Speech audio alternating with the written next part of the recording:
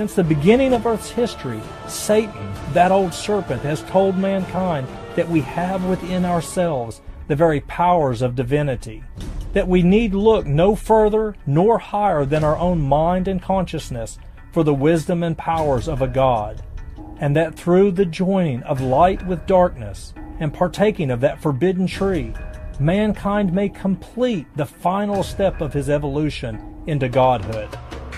But the devil is a liar and the father of all lies, for it is through the ministration of fallen angels that all these miraculous feats of strength and skill are achieved.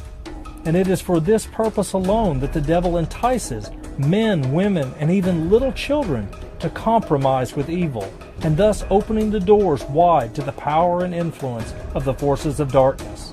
The Hindu gurus have a word for this merging of flesh with spirit. It is called avatar, and literally means the manifestation of the fallen ones, or those which came down from the heavens. Is this just coincidence that a major film production was recently released by the same title?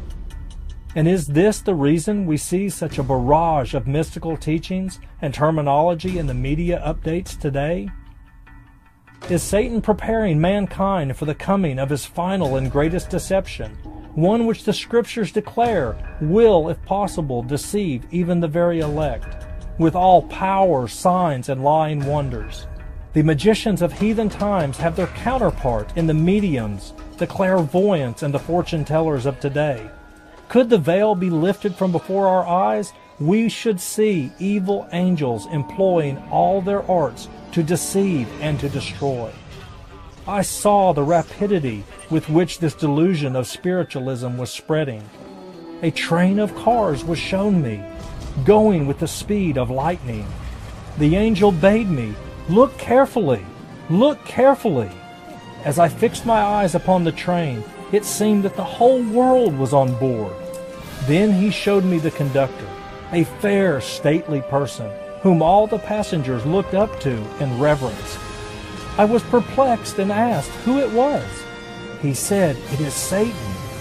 He is the conductor, in the form of an angel of light, and he has taken the world captive.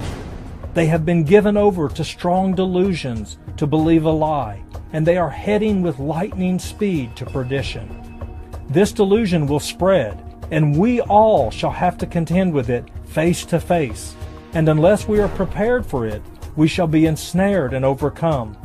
The people of God must be prepared to withstand these lying spirits with the truths from the Word of God.